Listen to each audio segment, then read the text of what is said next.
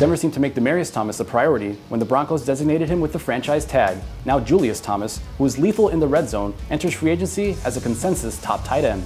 Peyton Manning took a $4 million pay cut in part to help the Broncos re-sign Thomas. The 26-year-old is an excellent fit with Manning and the Broncos and has caught 24 touchdowns in the last 2 seasons. The Falcons, meanwhile, are still looking for a replacement for future Hall of Famer Tony Gonzalez, so Thomas would be an excellent player to fill those shoes.